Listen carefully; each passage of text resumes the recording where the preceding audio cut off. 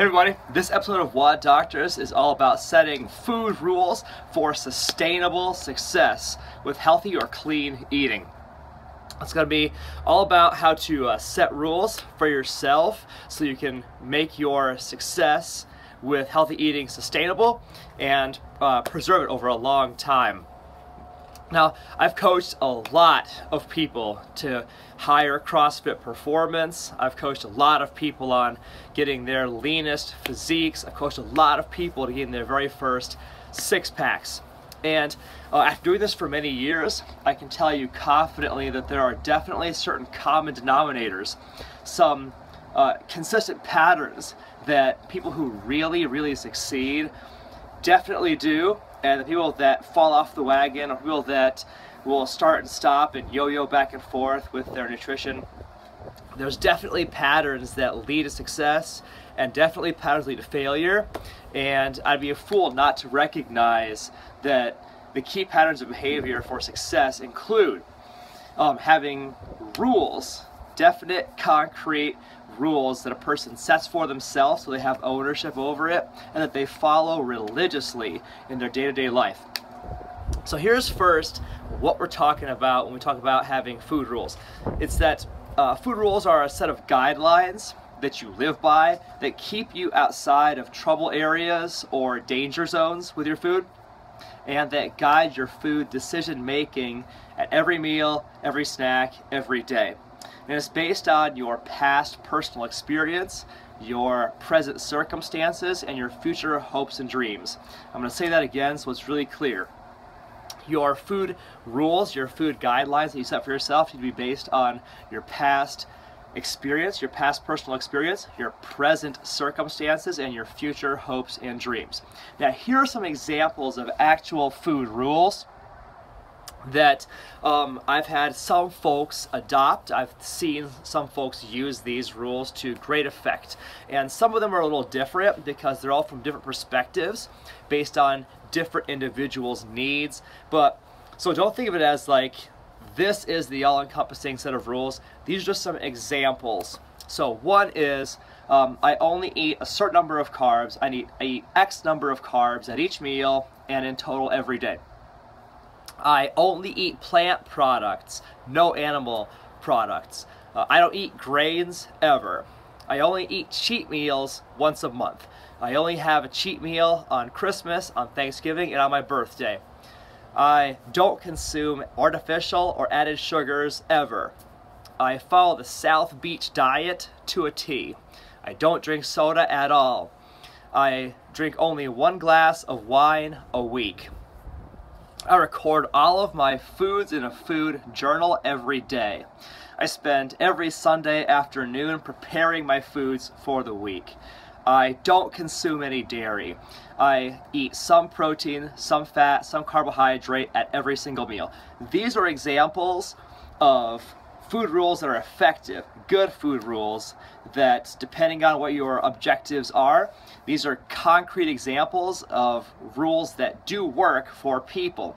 Now, here are some examples of things that are not rules. And when I talk about having food rules, it's amazing to me how often people will say things like this as the rules they want to adopt. These are not rules. I try to eat healthy as often as possible. I only go off plan some of the time. I will just try to limit how much sugar I consume. I will mostly stick to the XYZ diet as much as possible. I won't eat too much junk food. I'll only have a little bit of this cheap food every once in a while. Really, any statement that involves the words try, as much as possible, mostly, or whatever I can, is not a rule. It's a wish. It's wishing on a star. These are pretty sounding words that have no power whatsoever. They're gray areas with no concrete guidance at all. They're things that sound good, but that ensure that you have the wrong mindset. They ensure that you will fail. You will fail. I don't say that lightly. I say that from years and years of experience. If your food rule is, I just try to eat healthy as much as I can, you're going to fail. No doubt about it. You're going to be off plan within weeks. You have no concrete set of rules. The problem with these feel-good statements is that they're filled with loopholes, they're filled with out clauses, and all kinds of opportunities to screw things up. And you know what? Everybody who struggles to stick to healthy eating says things like that. Everybody who's gaining more weight from month to month, year to year, says things just like that. Everybody who yo-yos on and off their plans, who goes through phases of nutrition discipline and nutrition disaster, says things just like, well, I try to eat healthy as much as I can. I only have whatever food every once in a while, every so often, because they lack any concrete roadmap for what to do and what not to do. If you want to have different results, don't follow the path of failures. If you want to have different results, follow the path of those who succeed and imitate what they do. Clean eating successes have rules they follow. My favorite pastor, Andy Stanley, did a whole sermon series on what he calls guardrails. These are rules that a person sets for themselves that keep them out of dangerous areas in relationships, health, and wealth. For example, he says that he and his wife have a rule that neither one of them will ever alone have a meal with a member of the opposite sex besides each other. So the rule is that they don't just, like, he will not have a meal with a female alone, just because he knows that that pattern of behavior is one that tends to lead to more troublesome or perilous circumstances. So he knows that wisdom dictates he shouldn't do that. Now, nothing bad has happened that requires him to have this guideline, this guardrail, but he and his wife have decided that these rules keep them out of trouble, and so their relationship flourishes because of that.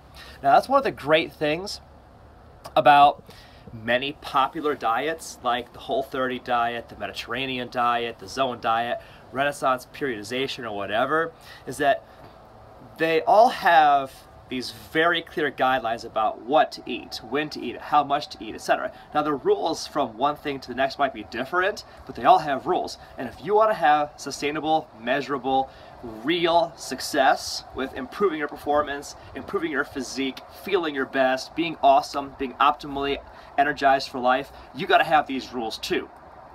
So let's look at the Whole30, for example, which is one example of a very rules-based program.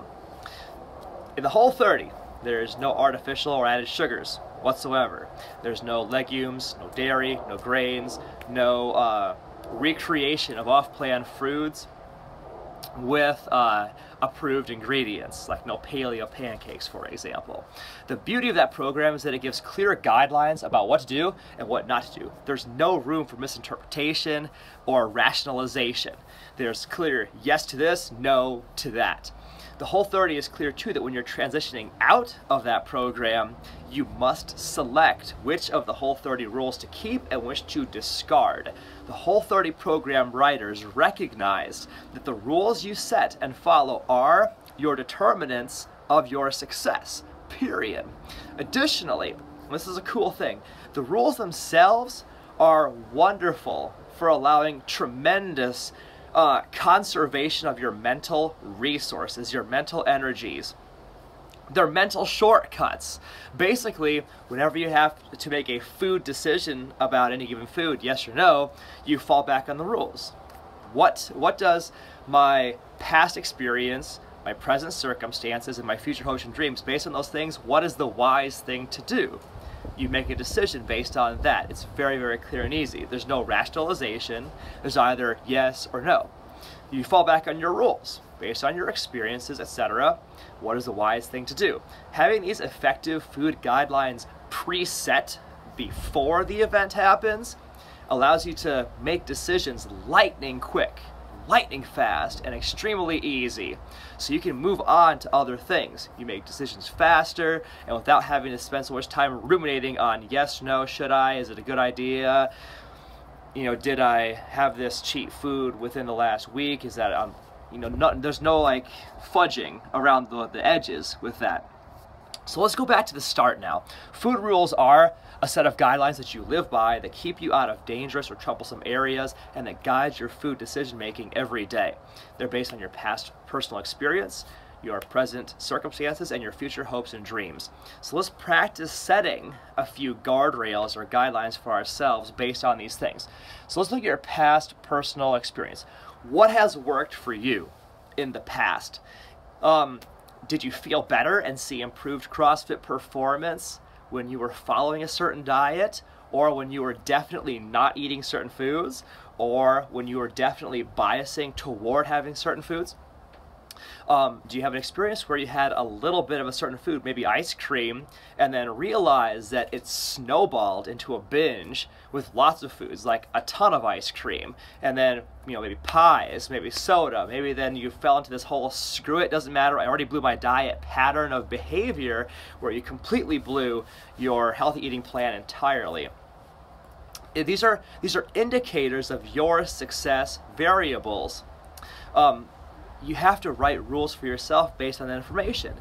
If you know that ice cream for you leads to binging, or that you can't control yourself once you start eating something, then your past experience is teaching you that you have to avoid that food. Your rule is then, I don't eat ice cream. It just becomes a bad thing for you.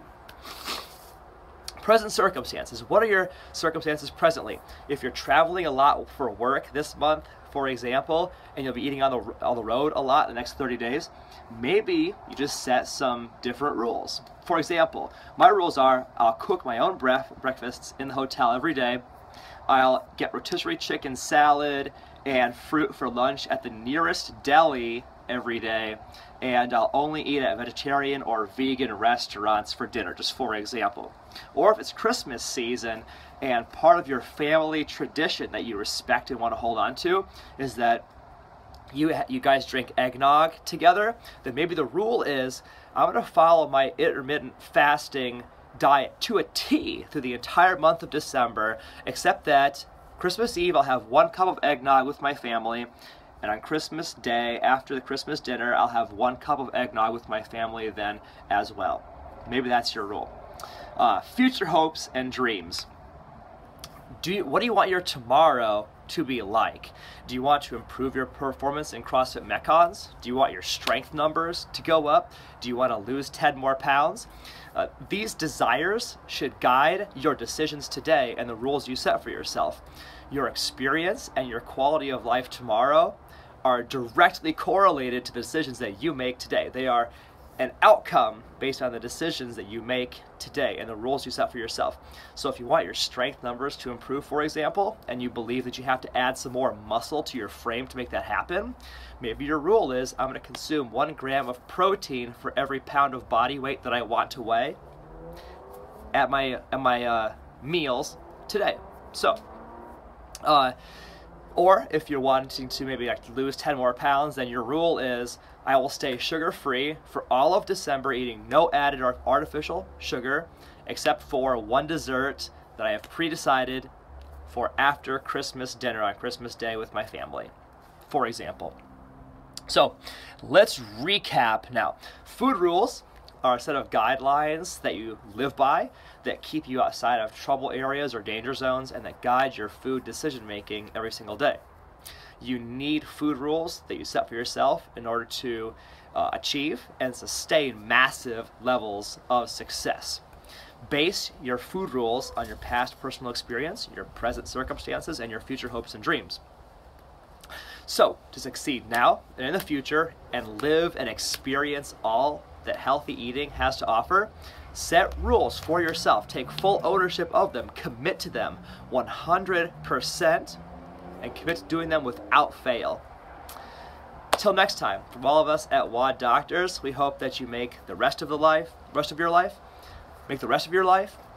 of your life. Take care, guys.